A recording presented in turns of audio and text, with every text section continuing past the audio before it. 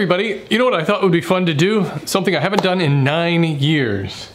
I want to make a bandsaw box. But first, I got to change out the blade on this saw. And I've only put the blade on here once when I bought this saw, so this will be interesting. Well, like any bandsaw, you got to take this table off too. So once you get that pin out, then you remove the top.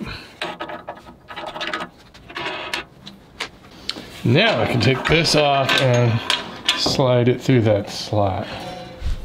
Then this blade guard just slides off of here. It's not attached in any way.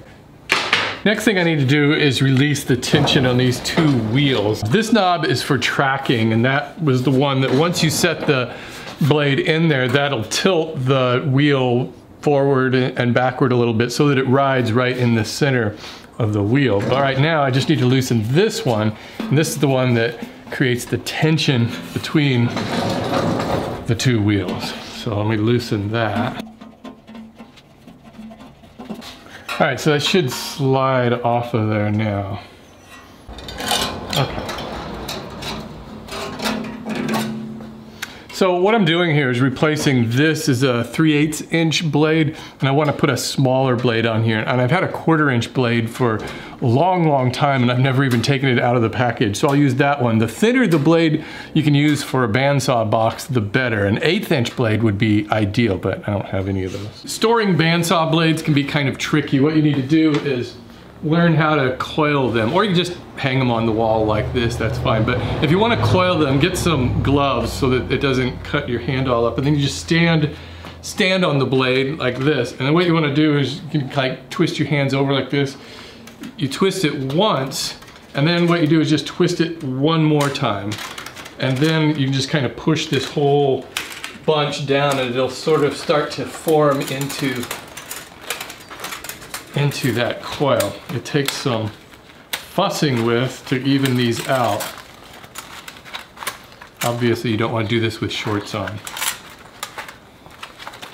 But with enough finesse, you can tell it's been a while since I've changed the bandsaw blade.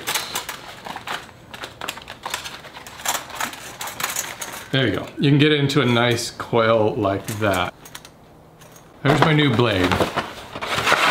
The blades come all coiled up the exact same way that I coiled that one up. Also, if you're not used to bandsaws and you've never done this before, you gotta be careful when you're uncoiling these things. Usually what I do is I just stand back and just let it do what it's gonna do, like that. Just let it fly open. There's probably a better way to do it, I don't know. You should probably wear gloves too. I didn't have them on that time. So this is really the trickiest part of the entire procedure, is not just getting the blade on to the wheels, but getting it centered on the wheels. So it just has to fit through everything. It fits behind this little guard here, over the top. And I guess it goes without saying, just make sure that the teeth are going in the right direction. It always cuts down. Okay, I've got it basically in place there, and now I can start to increase this tension on this wheel. In other words, all I'm doing is this wheel is just sliding up to create that tension. Don't worry about the other knob, the tracking knob, just yet. All right, with that fairly well tensioned, now what I can do is just start to spin this wheel around. And the whole name of the game here is you want to get the blade right in the center, the crown of the tire of the wheel. The tire is slightly curved on top, and that's what helps keep it centered. So what you can do there is, I'm gonna adjust this tracking, and you'll see what goes. So I turn this tracking knob, you see how the wheel comes in and out? So if the blade seems like it's too close to the front, then you can just tip the blade, I guess, backward a little bit. You just play with it and you'll figure it out. It takes a lot of kind of fussing with.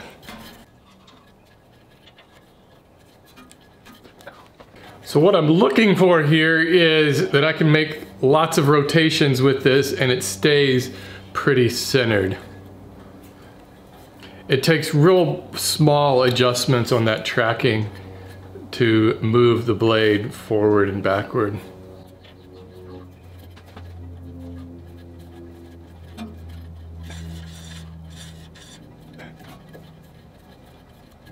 All right, so then once I've got it looking pretty centered, I'll just increase the tension. And a lot of times increasing that tension will also cause it to get off track a little bit. And you know, I don't know if this is just my experience with my bandsaws. I've only had 2 bandsaws, this one and then the rigid that I had before it. The rigid saw was a really good saw, but it also took a really long time to get it set up.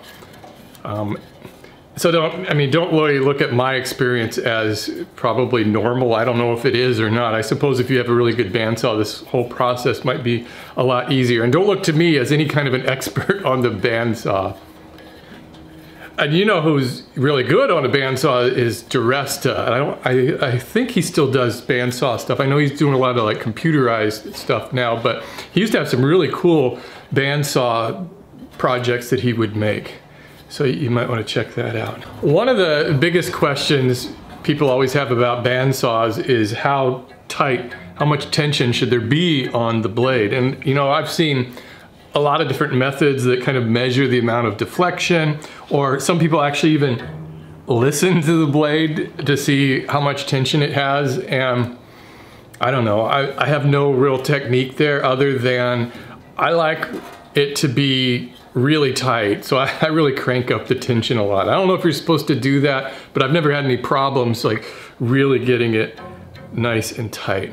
So once you've got that blade in, there's a couple other things you need to set. These are guide blocks that just grab the side of the blade. So what you want to do with those is you want to adjust them so that they're almost touching the blade, but they're also not on the teeth. So let me see if I can get a good angle here.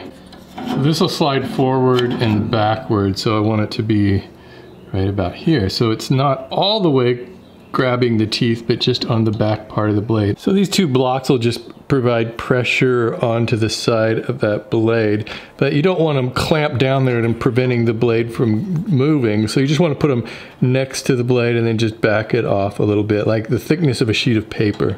Or you can buy like cool blocks, they're called, which is like some sort of a plastic material that you can press right against the blade, and then you just replace them when they get worn out. That's what I had on my old saw.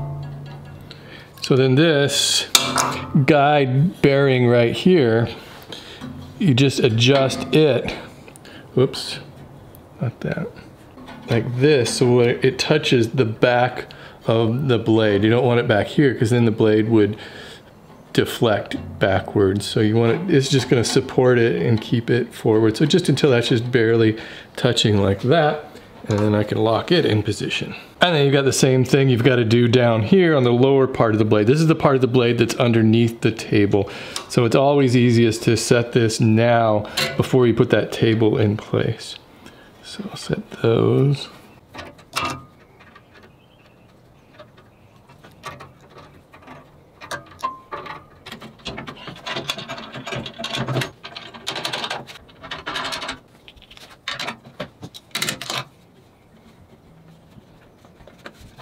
This is also a good opportunity to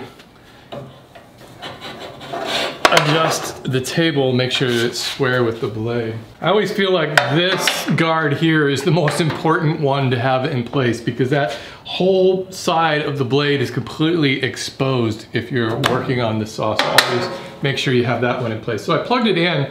I want to just kind of test it and make sure that it's running okay and that it's not tracking weird.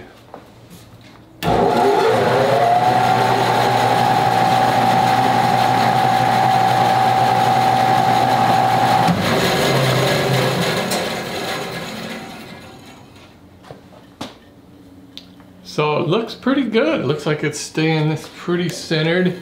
It could come forward a little bit. I don't think I need to bother with it though. This is a 14-inch bandsaw, and if you are in the market for a bandsaw, I think that's a good size to get. You could do just about anything with it. but it's not those overly, you know, huge ones. It's gonna cost you a fortune. And what that refers to is the distance between the blade and the upright over here. That's how much space you have. But a 14-inch bandsaw will also give you a lot more vertical space so that you can ideally resaw boards. And it's, of course, also good for cutting curves. But anything smaller than that, like I think they have like these little 9-inch or 10-inch bandsaws, and there's just not a whole lot you can do with them. There's just not enough power to them. I'll do a quick test drive here and see how well the new blade cuts.